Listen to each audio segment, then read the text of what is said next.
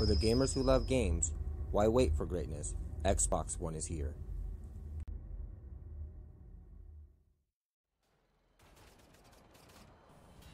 Hey guys, Bryce360 here.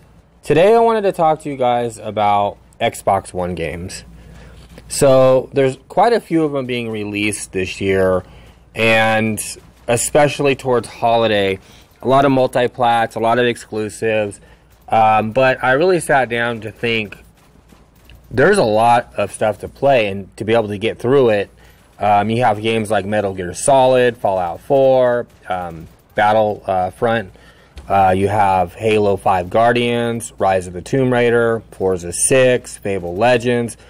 There's just a lot of stuff, and I made the decision that I'm going to go ahead and go with all the exclusive games for this year. So the Halo 5 Guardians, Rise of the Tomb Raider, Forza 6, and of course Fable Legends, which is free to play, a couple other small titles, but those games alone are going to keep me busy. And the reason why I made this decision is because by the time that I finish these games and get into the beginning of next year, those games are going to be cheaper. Like all the multi-plats will be cheaper. And not to mention, I feel like if I support first-party titles for Xbox, they're going to say, okay, well, sales are dramatically higher in our first-party sales, and they're going to be more driven to focus in those areas. Multi-plats will always come to our console, but they'll go down in price, and I am happy with first-party titles. I find that, especially right now, it seems like Xbox One titles that are first-party are just better quality than the multi-plats are.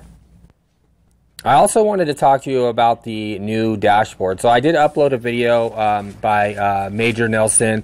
They do a walkthrough of the new Xbox One experience. It looks amazing. It looks better from what I can see from when they first showed it off. It looks very fast, very fluid. I am signed up for the program. I did opt in, and hopefully I get that very soon. But from what I can see, it looks stunning, and I'm very excited. Like, I didn't really mind the old dashboard, but after seeing this one, I realized kind of how clunky the other one is, you can say. It almost feels like it wasn't the one that should have been released on the Xbox, and the new Xbox experience matches very well with the Xbox app that's on Windows 10. So this is just a more refined version for consoles, but I'm definitely very excited for this. And the last thing I wanted to talk about is, this is for Xbox One fans, pro Xbox One gamers.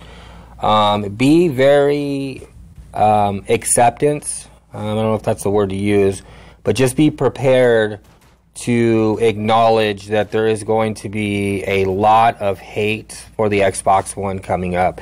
A lot of bad news articles, or a lot of spin-offs in favor of the PlayStation. The reason why I'm telling you that is because PlayStation doesn't have anything going for this holiday. So they need a way to drive sales up for the PlayStation, and the way they do that is to either damage control positive Xbox One news or try to spin off things on the Xbox to make it, good news look bad. The Xbox has a ton of exclusives coming out, exclusives that are already out, exclusives that are coming this year.